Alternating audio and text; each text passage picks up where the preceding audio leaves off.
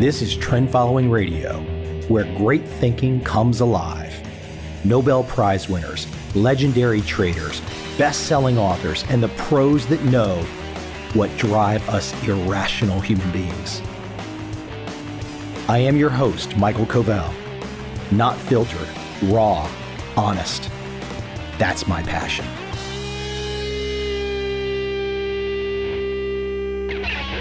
Damn, where does time fly when you're having fun? 900 episodes. What the F? Started this in early 2012. It's 2020. I'm somewhere in parts unknown. Little reverence to Mr. Bourdain. Rest in peace. 900 episodes. Yeah. Joe Rogan's got me beat, but Joe's making a boatload of money off his podcast. I'm going to have to switch it off to video at some point in time. It's just a lot of damn work. I would love to hear an interview with Joe about doing the video all the time. I mean, producing a show on video versus producing a show on a podcast, light years difference. A podcast is easy if you got good guests. If the host is, maybe somewhat competent, maybe not completely off his rocker, then maybe you got something. But damn, that video stuff, I don't know how people do it. I mean, I know how they do it. You get the setup. This is why Joe has the studio. He just rolls in, hangs out with his buddies or other guests that become his buddies, and you turn the cameras on. It's a great setup, but it's a lot of damn work. I give Rogan all the credit in the world. It ain't easy. Now, I'm not saying 900 podcast episodes with a gazillion different guests of all different types of expertise is easy either, but it gets easier. There becomes a certain rhythm to talking to people. I remember starting only with trading guests and then flipping to everybody under the sun. I like to tell the story, and I tell it on this podcast all the time. Once Daniel Kahneman said yes, the Nobel Prize winning psychologist, that for me was, I could ask anybody. Because if I could get Kahneman to come on, hell, the worst that somebody can say to me is no. F you, Mike, I'm not coming on. That doesn't bother me at all. I could care less. I mean, I could care in the sense that if I ask somebody, that means I want to have them. But if they say no, I still sleep like a damn baby. My guest today is a longtime friend. I believe I sat down with him for the first time in his house in 2005. Central Park South. Larry Hite. He might have been Central Park on the west side when I first met him, and then he moved. Larry is a trader. Larry was first featured in Jack Schwager's Market Wizards, one of those voices along with Ed Seykota that you just don't forget. Even before you hear his voice in person, his thinking, his writing on the page, you don't forget. And that first Market Wizards book, all the credit to Jack and his traders that he found and put together, that's a classic. And Larry's right in there. Now, I've also featured Larry in some of my books, Trend Following, The Little Book of Trading. He was in my film, Broke the New American Dream. He's been on this podcast many times. I did a foreword for his first book last year called The Rule. And he happens to be my guest, number 900 today. Now, we actually did this conversation on Zoom, but both of us were kind of set up bad. So we have some video, but we both look kind of out of it. So I think all you're going to get is some audio. But like Larry does every time, there's that nugget. There's that way that he says something where you just walk away saying, okay, I'm inspired. If he can do it, I can do it. Maybe you don't get the Larry Hite success. Maybe you get close. Maybe you don't get close. It doesn't matter. It's the wisdom. You take the wisdom, you take a shot, and that's all you can do. Because if you don't take a shot, what do you got? You're just somebody sitting around talking at the bar, some bullshitter. So damn it, turn on the headphones, turn on the podcast, whatever you do to listen. And give my guest number 900, Larry Hite, a little bit of attention. I hope you enjoy this conversation.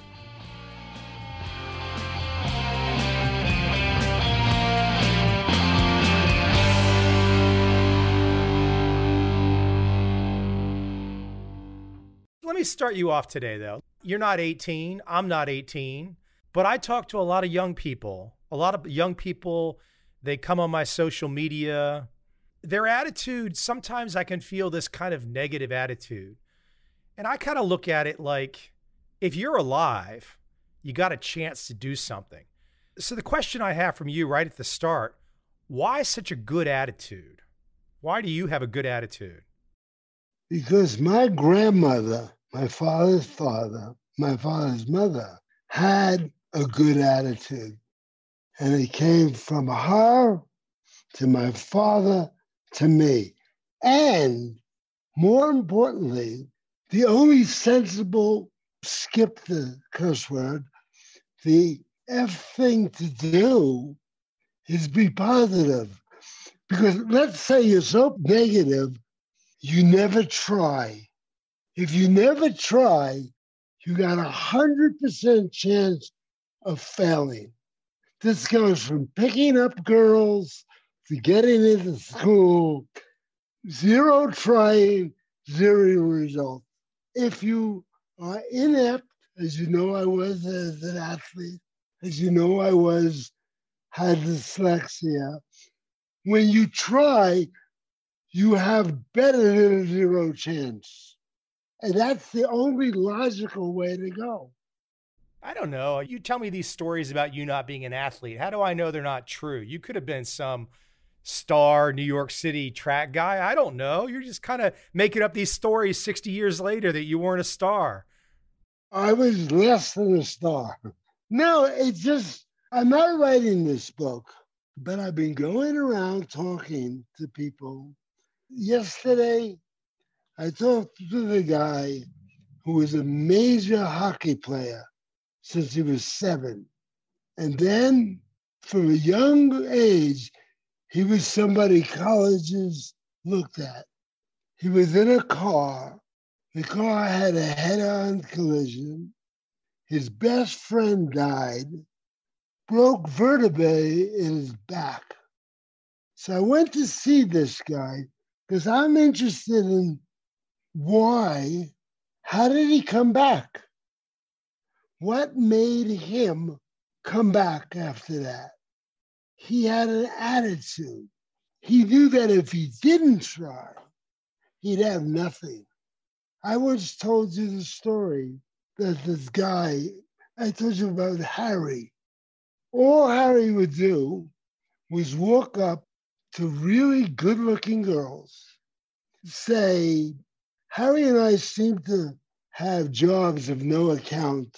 We left late. Only Harry left with a beautiful girl. And I left with either my girlfriend at the time or nothing. Give more weight into nothing than a beautiful girl. Harry and I became friends. Days of marijuana. I could get marijuana cheaper, so we became friends. I said, how do you get these beautiful women? Now I'm like 28. And he says, oh, every time I see a gorgeous woman, I go up to her and say, my name's Harry. Let's have coffee. Then he said, Larry, 1 out of 10 who go to coffee wind up again, 1 out of 8 sleeping over. Now, to a 28-year-old horny kid, these are my 2 favorite subjects, sex and probabilities. I really began to understand my grandmother because if you don't try, you get 0. If you try, you can do very well. That to me is not a positive attitude, but a practical attitude. So many people think of trying in their head, failing in their head, and do nothing. Correct. But what does that get you? Nothing. Right. Right. So I figured the odds. Being, you know me, I then Started off with beautiful girls. I remember the first beautiful girl I went to. I walked up to her and I said, if I would design a woman, she'd look like you. She came back and slept over. The first shot. First shot, beginner's luck. Then, well, all commodity traders are successful, are compulsive. So then I went to ugly girls. And I found out I didn't do quite as well with ugly girls as pretty girls. But I actually made counts because that's what works. Beyond the probability, there's something else you're bringing up there too, which is to approach a beautiful woman who is often not approached. People don't realize that. She might like that attitude you're bringing. She likes that moxie that you're bringing. Well, she's horny. I don't know why. And I saw that. I actually wanted to talk to you about Amazon. You're talking about horny girls. You want to talk about Amazon, but you're talking about being horny and girls. I can't control you. I can go anyway, because there was the article that you wrote. It wasn't an interview, and it was that Jeff Bezos is across the board trader. A trend follower. A trend follower. Well, I thought about that, and it's true. I'm 80 next April, and I was telling my friend Max, I've had maybe 2 losing years. One of them was because the people at Man, who I like and loved and made a lot of money with, wanted to take the leverage up. That was not a good idea. Trend following is great. It's made me who I am. I'm in Aspen, in the biggest suite in the hotel, but trend following has always worked for me. And when I read your article, I looked at what Bezos had going for him. First of all, he didn't have to put up any money. You're looking puzzled, but he really didn't. Hold on, I'm looking puzzled? Yeah. This is like the first video interview that I have ever done for the podcast. Really? True. It's easier to do audio because video, you have to set all this stuff up, but Zoom is making it easy now. They didn't have to. Michael Dell saw this right from his room in college. The kid who bought the computer from him uses his credit card. Bezos and that guy, and now almost everybody, gets paid before the delivery. I couldn't figure out them at all. I'm in really good company because Warren Buffett, Charlie Munger, and Larry Hite, and I was with a guy today, none of us could figure out what Bezos was doing. He built his infrastructure for speed. He didn't have to put out money. It was really, but it took me years to figure that out. Larry, you're making the case that essentially being a good entrepreneur is being a trend follower, and being a trend follower is being a good entrepreneur. Well, who are the richest people around? They follow trends. I mean, no one gets to be Jeff Bezos rich unless something big comes from nowhere and goes to the moon. Correct. If I may tell you, I work with this incredible guy. He went to Wharton. He was all on scholarship, both as a football player and as a scholar.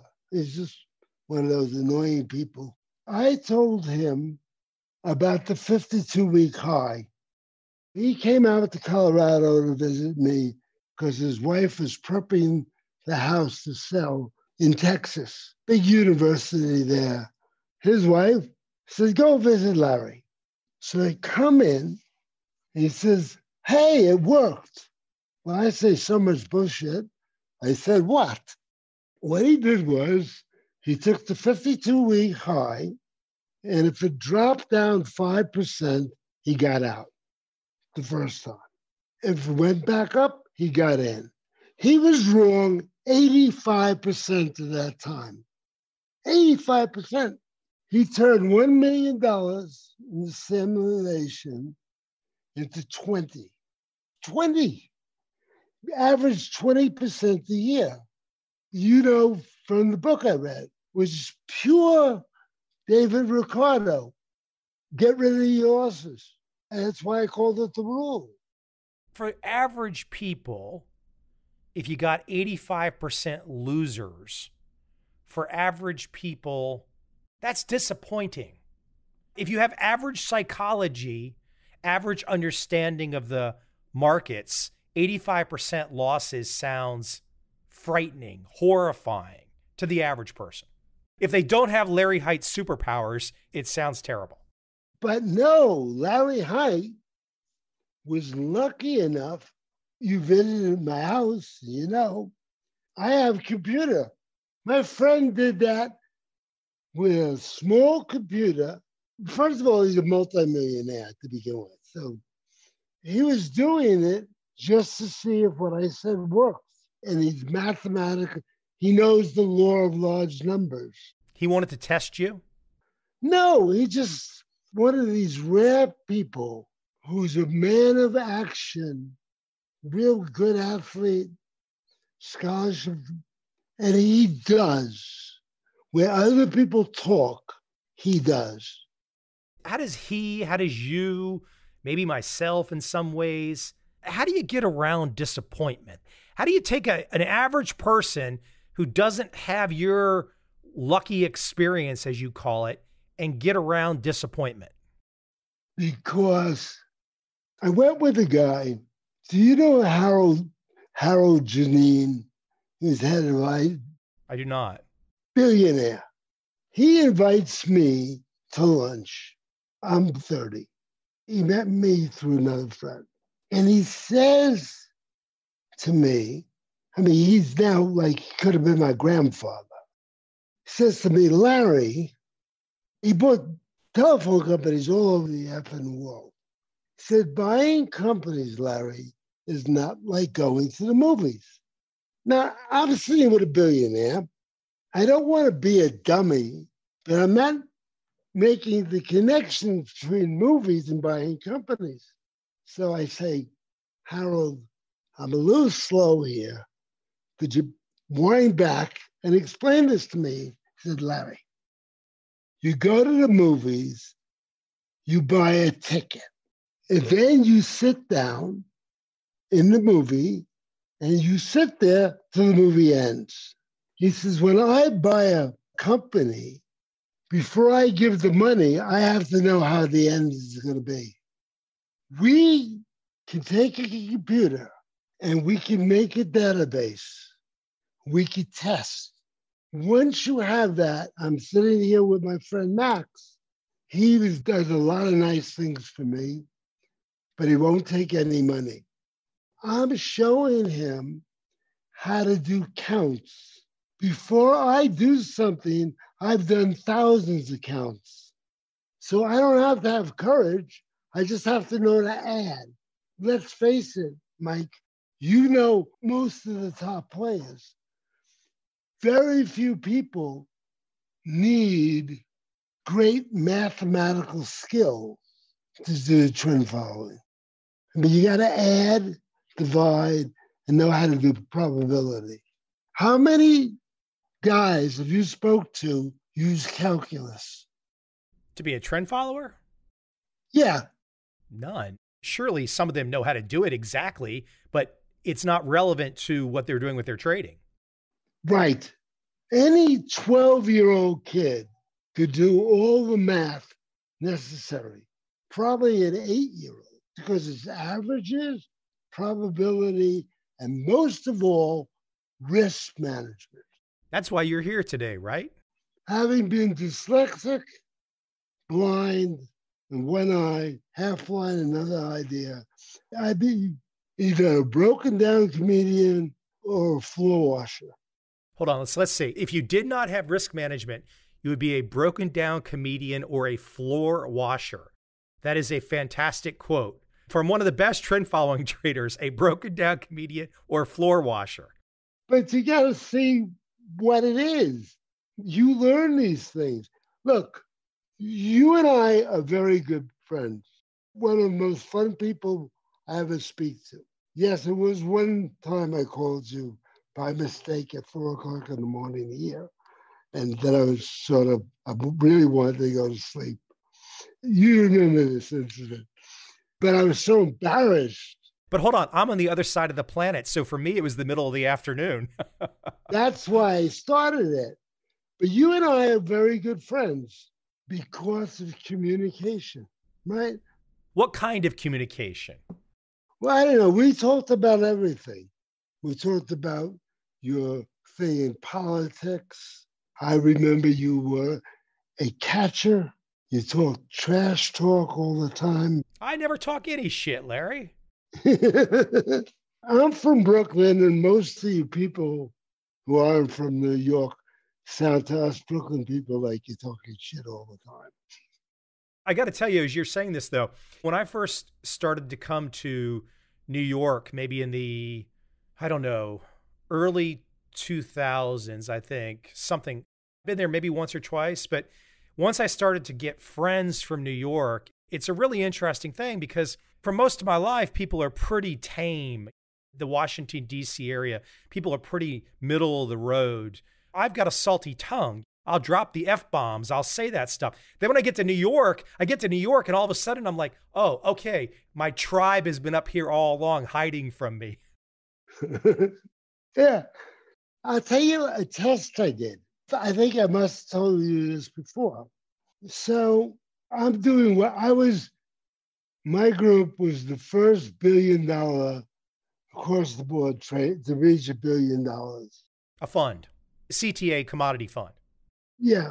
Peter, my main partner, said, we have a great system. I said, no. He said, well, what do you mean? I said, Alex Graserman, who I'm still very good friends, and we own a lot of real estate together. I get Alex in, I said, here's what I want you to do. We're doing 3,200 trades a year. Set up a random number generator that will pick what to trade, when to get in. But one thing that couldn't be random was when to get out. So random trades, random entry, and a hard stop. Correct. So I do this, and it comes out better than our system, right? I thought that was really interesting. And I have a philosophy called leverage, asymmetrical leverage. Think about a stop.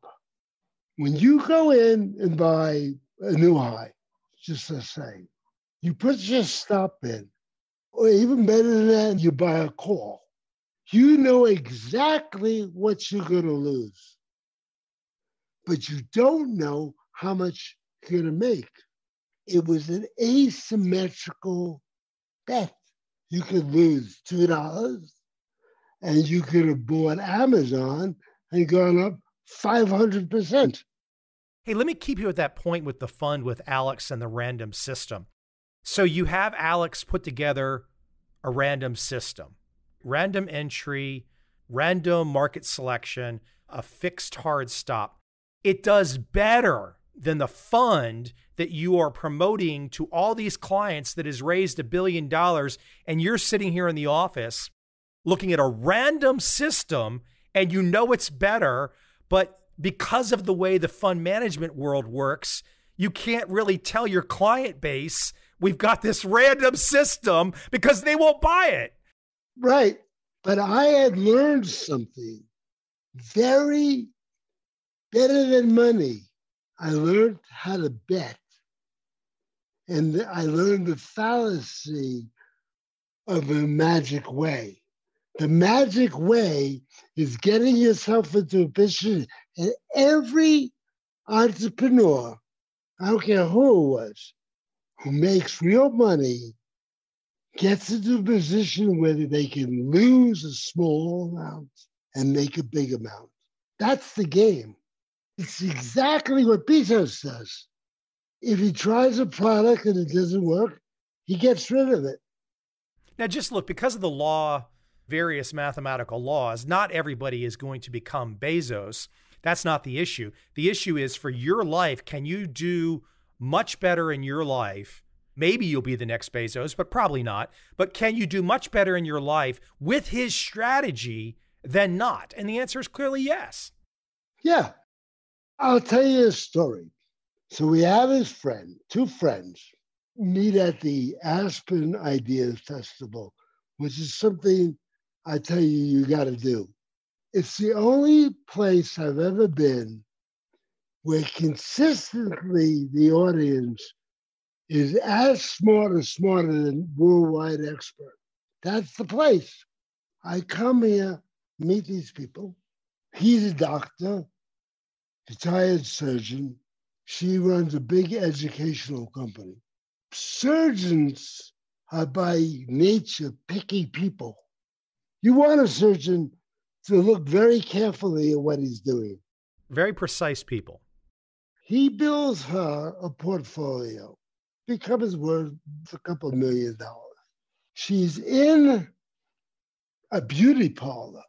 The women are in a panic over the disease, the virus. They're all going to sell their stock. Let me set this up really quick though, Larry. So you got the friend, she knew somebody who was smart, helped her get a portfolio. The portfolio is many millions of dollars, and she goes to the beauty shop. All the ladies are worried about COVID, and now she wants to sell. And she sells everything but the gold. So her husband, he said, I'm out of managing your money. I've spent years doing this. I made you rich. I am not going to F this again. She calls me up, says, Larry, what do I do with the gold? And she calls me several times. I said, well, you want to know the real truth? Sell the gold and buy Amazon. Why did I say this? Gold can only do three things. It can go up, it can go down, or it can stand still. The one thing you can possibly make more money power is it goes up faster than inflation. Because with trillions of dollars worth of debt, the only sensible thing the United States can do be keep as a world leader, it cannot default on the debt. So if you're not defaulting on the debt, what's the most intelligent thing to do? Inflate out. You inflate out, you're still a leader. The whole thing about money is buying power. Now, listen, if you're wrong here, if you're wrong on this economic political prescription, you've got a stop loss. I mean, your ego's not here. If you're saying this is how it can unfold and it doesn't unfold that way, you're prepared to go the other way. Always. I'm not here to prove I'm a guru. Do this because I said, I'd rather have 1,000 bets than one bet. There are many ways for Jeff Bezos to win. There's only one way for the gold to win, that it outpaces inflation. It's the only way. If it keeps up with inflation, you're nowhere. You know what's funny about gold? How many people, Larry, in the last, let's say, 40 years or whatnot, are still influenced by that 1979, 1980 gold move? They always just think that that exact same thing is going to happen. That keeps so many people fixated on gold. And that's why I had a good friend of mine who was a very good arbitrager. I'm on the phone with him. Silver's very high. He says, well, it can't go down. I said, I don't see why it can't go down. Where is it written? And he gave me 20 facts. I said, Well, it's dropped below the 30-day low. So clearly it can go down because there it was down. That's a fact. Look, I'm talking to my friend Max 2 days ago because he set this all up for me. Without him, I would not. And I said, I like numbers more than charts, but I started out as a chartist. The market tells you stuff. It really does. If you fail to make a new high and the next low is lower than the previous high, that's going down. The market is right there on paper. Failed one, went lower than the next low. I only have one eye, but I could see that. It's not, I like numbers because with numbers I could do probabilities. I'm on a plane with somebody, sitting in first class. She tells me she lives in New York. She got adopted by, after the war, rabbis in New York went to the builders and said there's a lot of Jewish, or they think it's Jewish, orphans. She was adopted by a New York builder. When it was all over, she is worth $500 million.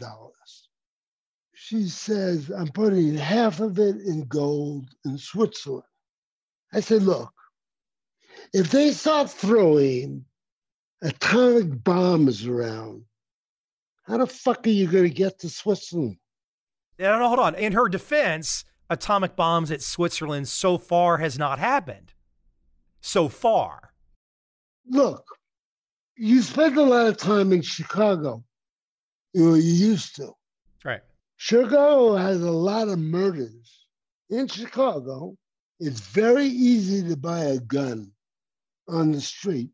The gun of choice in the last couple of years is a Glock. You ever shoot a Glock? I have. Very fast gun. It's almost like a machine gun. You pull the trigger, brrr, take a 15-year-old boy with no father and a mother who works 3 jobs and a Glock, and the only family he has is other 15-year-old boys.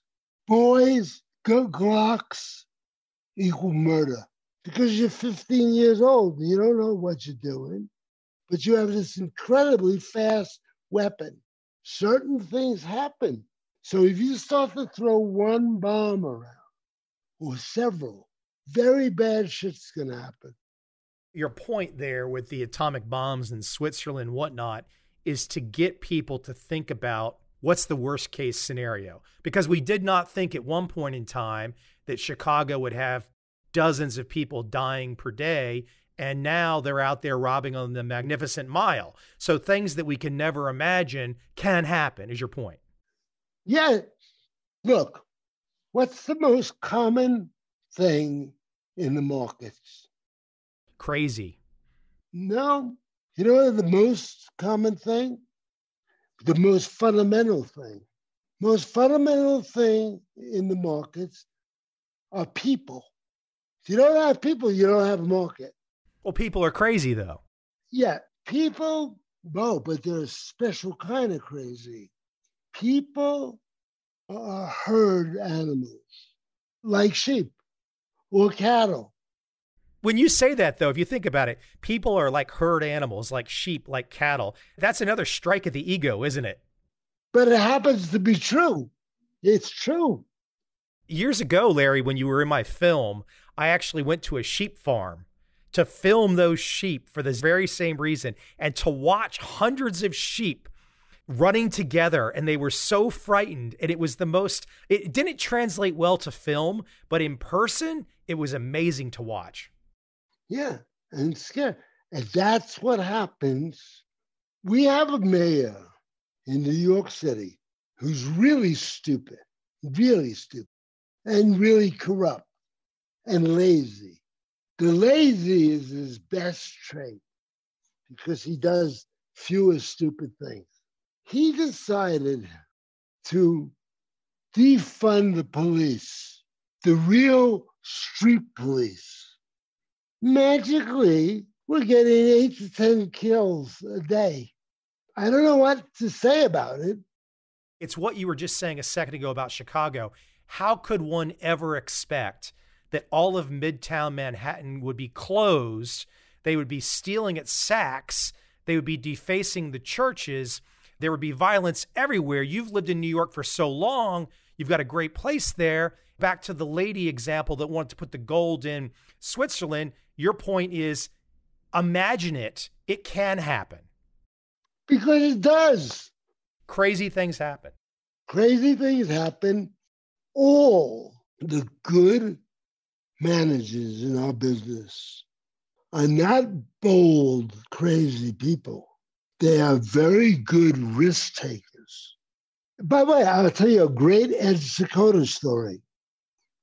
I had a partner who hid a trade, comes into our lawyer's office and says, I'm going to tell you something, then I'm going to jump out the window. Okay? He hid his trade. He was the inside guy. I was the outside guy. So I had to go home and tell my wife that we could be bankrupt. As it turned out, I turned it around. This is a great kind of a Jewish story. I was brought up as most immigrants. You notice there are immigrant neighborhoods in every major city because they all flock to where they know people. I was brought up and told since I was 3 years old that it was my job to support my parents and my grandparents. Couldn't argue with that because my father supported his mother, my mother's mother, and my rich uncle put everybody in the family chipped in to help us. My Italian friends all bought a house. 3 generations would go in. My father got an apartment for my grandmother. So this was my job. I'm an only child to support them. Considering I was shitty at school, shitty at sports, I knew I had to be rich. So that was my goal. That's what I had to do. And in Brooklyn, the mafia was considered like the Knights of Columbus. The good guys. It's how the world was. Yeah, that's right. You can't today, if you haul garbage from a manufacturer, you can only haul it from the guy who works that thing. You didn't get it hauled by them. You get a dump back on your stand. There were unions. The union guys knew my father's business as well as he did. The guy would come, hey, George, you got a problem. They want to have a strike. And they knew that my father's absolute time that he had to be open, otherwise he missed the season. But I tell you, George, you're a friend of mine. I always liked you. I think I could get this settled for you for $10,000. Was my father angry? No. My father said to me, that's the cost of doing business. And that's the world I grew up in. My father wasn't a criminal, but if he wanted to get something done, he had to do that. I always knew that it was my job to support him, no matter what. I support a cousin. I give her $10,000 a year, which one thing she has to promise me that she won't call me because she's so depressing to talk to. You're so bad. Hey, I got to tell you on the union story, to share one back with you. Early 20s, mid 20s, I was assisting one of those conference events that you used to attend in Chicago. And it was at one of the fancy hotels downtown Chicago. John Henry was speaking. This is before the speech. So I'm in an empty hall with a couple organizers, and we're kind of setting things up before everybody comes in. And someone looked at me and they said, Mike, walk over there and turn the lights on over on the side of the hall. Now, there's probably like 1,000 people go in this hall. So I start to walk over to turn the lights on. Some guy starts screaming at me, "Don't you dare touch that light switch. Only a union member could turn those lights on." Yeah, that's exactly right. Now, I thought it was stupid. I still think it was stupid. But the reality is, even if something's dumb, it can still be real. And if it's real, it's the cost of doing business. And if it's the cost of doing business, don't argue with the cost of doing business. Just do the damn business, because we can't solve everything in life. Right. Exactly. I called my father and I said, look, I got a problem. I owe $7 million more than I have. And my father says to me, no, Larry, you don't have the problem. The guy you owe the money to has the problem. He framed it in a different way. Yeah. I go in to see the guy. He's a bond trader. And he starts to talk tough to me. New Yorkers don't know how to talk any other way. So the guy starts to walk towards me. I turn to him and say, stop. The best thing you could do is kill me. So I am not afraid of you at all. The worst thing he can do is kill you. No, it would be best. I'd solve all the fucking problem, right? But he won't have his money if you're dead. There's no money if you're dead. That's what I explained to him. The only way you get paid if I can convince these other guys to put more money in. He, being a Southerner, but very bright guy, he says, yeah, what are we going to do? His partner walks in. It's the coolest thing. He started with the tough guy routine. He turned to his partner and said, Larry and I did that dance already. I worked it out. I think what you're giving is kind of a lesson of thinking about how to frame issues, to solve problems, and to try and take the emotion to the side. And if you can put the emotion to the side, there's a way to get both sides to where they can best get for that point in time. Sometimes emotions work, but under real pressure, they might not work. But when you're a across-the-board trader, I could trade anything. I think this guy's a really smart guy, but we have to, as good traders, control our emotions. There's no better way to control your emotions than have a method, because then you know what to do. When I thought I was going broke, do you remember the King Biscuit Flower Hour? I do. All the rock bands. Right. My cousin put that together, invented that. I knew a woman named Mary Alberti. She went to Wharton. She was very smart. I was feeling very depressed because of my partner and what to do. She said, oh, I have a friend you should talk to, Ed Zakota. So I called Ed Zakota up. She had called. He said, I could see you 2 Thursdays from now at 1 o'clock. I go into the King Biscuit Flower House studio. My cousin gives me a studio and a mic so I could be clear, and Ed Zakota. And he says to me, look, it's a really simple business. Decide how much you're willing to lose and go with the trend. I knew that. I've done more simulations than the years the Jewish people have lived, more than 5,000 simulations. So he was telling me something that I knew, and I felt great. He's a really magical guy in that kind of a way. He's a magical guy in all kinds of ways. Remember, I think it was 2012. Gosh, time flies, right? 2012, you, me, Ed on stage in Chicago. That was quite fun. And with his guitar. Yeah, banjo. A banjo. I said, And he said, look, it doesn't matter. You could have a 2% stop, 5% stop, a 10, but you got to keep to the discipline. That just, I knew that. I knew that as well as anybody. I've been always thankful to him for that. And it was certainly an honor to be with him. I think I met him for the first time in 2001. Look, I mean, he's a man too, so he puts his pants on. He learned a lot of interesting things from interesting people too. So I guess the fun thing is that he put a lot of work in, he put a lot of time in, but then he's also given back to tell other people what he's learned. Yeah, well, look, you'll understand this. I figured out a way.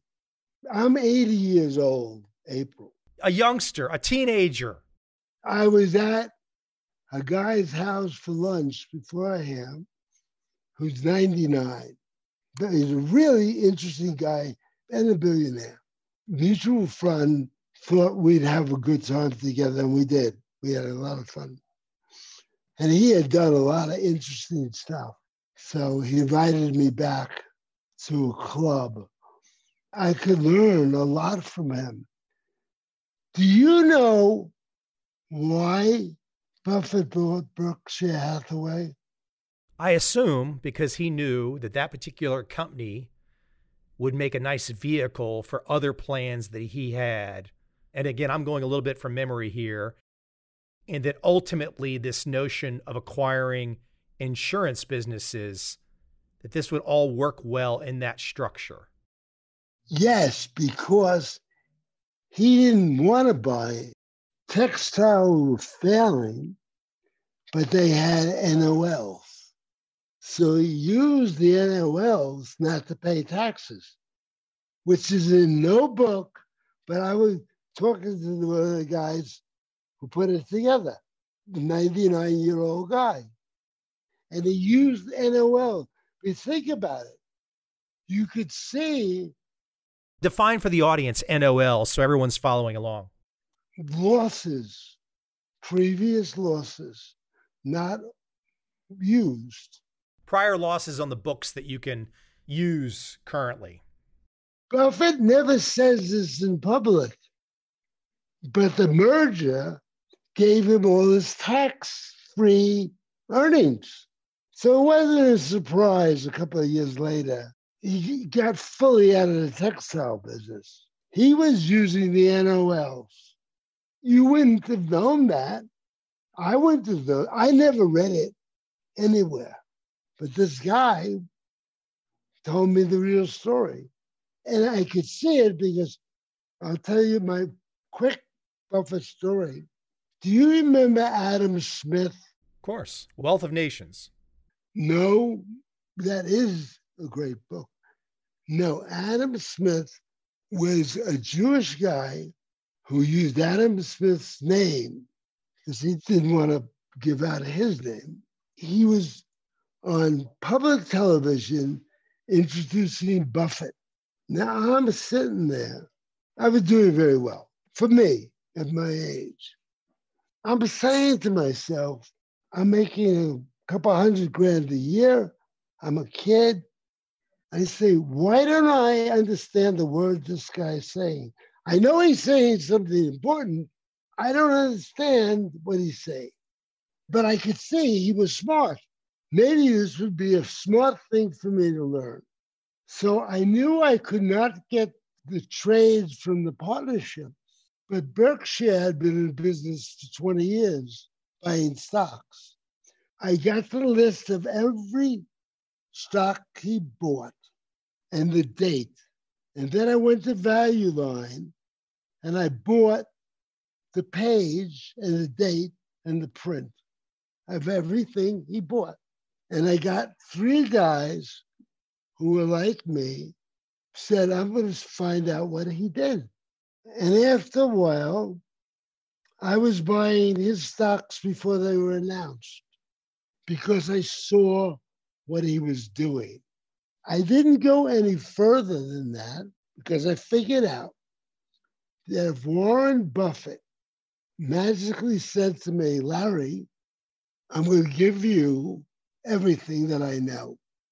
I came to the conclusion that his knowledge was a 10-gallon pail, and I had a 5-gallon pail. So if he gave me all his knowledge, 5 gallons are going to go on the floor. So I took what I thought were his most important things, and I used them. And the way he looked at it in an equation, not like an algorithm.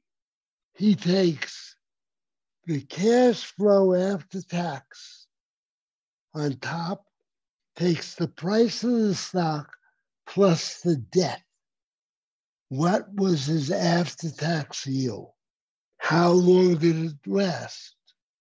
And that's exactly what you would do if you were buying a business. And I said, that's the key to his wealth, was compounding. So I bought 11 stock, Berkshire Hathaway. Today, at $11,000 a stock, because I still wasn't sure. Today, that's $300,000 a share. But it took me a long time because I knew he was smarter than me. That was apparent. I put it away. And a lot of people who do trends don't trend the right things. I could see his cash flow growing. So that was one of the things that I looked at even more than the price. And he was winning. I stayed. Then I had, this is really weird, I had too much money in my IRA or whatever it was. I bought more Berkshire, the Bs, and I let him keep going. That grew into millions of dollars. But I was trend following all the time. I was not only trend following the price, I was following the cash flow. I was trend following, but anyway, it was interesting thing that you could take cash flow, you could break down parts of company, see how each part was performing, where was the money coming from, and where was it going. So this guy, MICHAEL Coveel, I'm teaching for Alex Reserman once a year. Kids always ask questions. I took your podcast, walked into the room, turned it on, and said, sit there. You're going to learn something. My podcast. Your podcast of the Jeff Bezos is a trend follower. Do you know how long, if you're a brand new person to my podcast, I think I crunched it, counting up the hours, I think it would take 30 days listening 24/7 to listen to the entire podcast now. That's how many hours there are. A month. You just sit down, put the headphones on and listen for a month, nothing else, 24/7. That's crazy. No, it's not. I don't think it's crazy, but I look back on it 8 years later, you're like, a lot of content. But you have very smart people you interview. And you're a good, and so it's like getting an MBA sometimes, and it's not all finance. Yeah, a lot diverse. Right. To me, like another degree. In fact, I was on a bike in the gym. I had my cell phone, but I didn't have earphones. So I'm in the gym, and there's a girl behind me.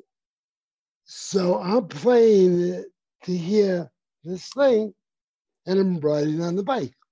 I say to her, I hope I didn't disturb you. And she said, oh, far be it. That's the most interesting bike ride I ever had. Hold on, you were listening to my podcast. And she's overhearing me. And some hot girl is listening to the podcast. Right. She's not even interested in you. She's interested in the guy who's on the podcast talking. Who your guest was, or whatever.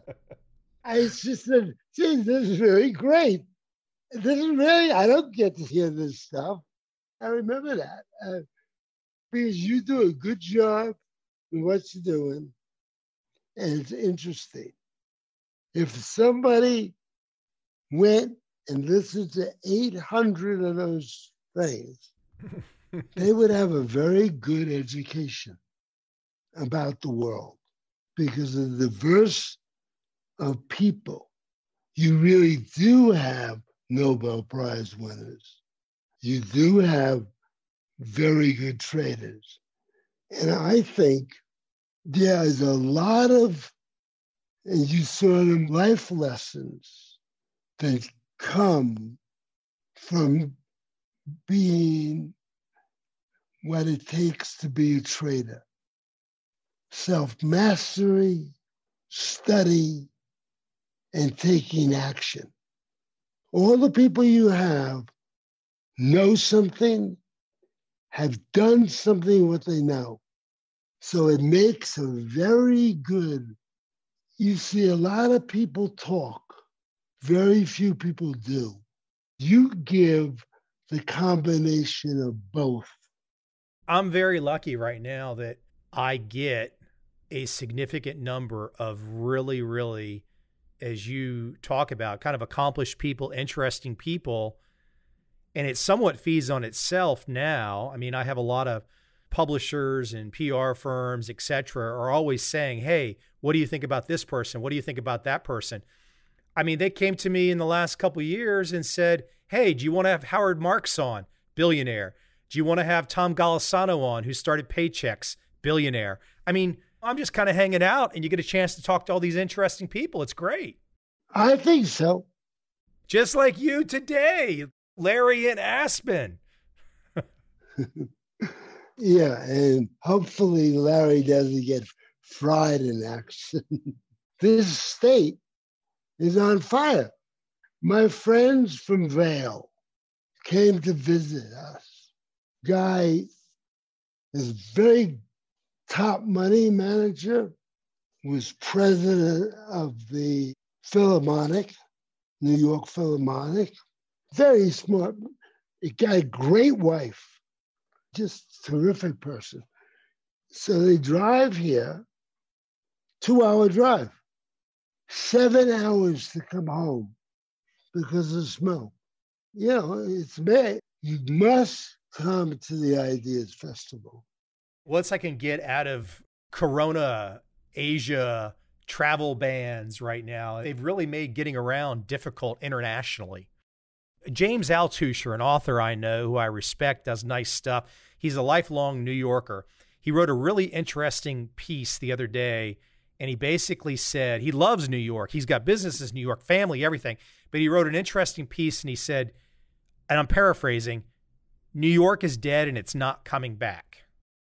Well, I hope not. But I'm going to tell you, the best thing about the mayor is that he's lazy. That's the best you can say about him. I mean, he can't mess up things even more, perhaps. Yes. His wife, who he made something, can't give an accounting of $700 million on projects. When asked about that, her response was, there are always negative people. You've got a great place in New York City. You love the city. Does my friend, does he have a point? If things got in so bad, so many people leaving, I mean, all the stores are boarded up. There's like 10% of the people that would normally come to those towers are in New York City. Have things shifted in such a way that it's going to take a very, very long time to get back? I don't know. There's a guy named Cohn who owns a lot of New York real estate. He wants to get the mayor out. He's willing to put $1 million behind that. I am now a Florida resident. That says something right there, right? Right. Will you keep your place in New York? Yes, but I have to be out of New York City. Tax rules, like half the year or something? Half a year. I've already kept you longer than I was supposed to. The book that everyone needs to check out, The Rule, How I Beat the Odds in the Markets and in Life, and how you can too. Larry Hite. People have to check that out. Larry, now that we're on Zoom, man, this is like we're next door neighbors. Yes, we are. And that's nice. Really, seriously. If this is your 800th. You are going to be number 900. 900. Well, okay, great. I like talking to you. I talk to you when we're not on. I mean, I wish we had some of these crazy conversations that we've had when we weren't on. But we didn't know if they'd allow them on. I'm the producer. Anything can go on. Hey, listen, you go enjoy your night. We'll catch up soon, sir. Okay. By the way, you look really great. You look good too. We're like two male models right now. Yeah. Larry, take care. We'll talk soon. Okay, bye.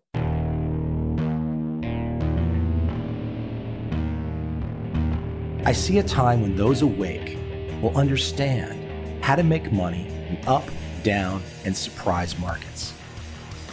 Whether new trader or experienced, college student or financial advisor, protecting against a crash or just trying to make a lot of money, trend following offers everyone an answer in uncertain times. To get started immediately, send me an email, michael@covel.com. I will send you the right trend following steps to take along with my free video. But if you want to buy and hold, trust the government and trust Wall Street, this is absolutely not for you.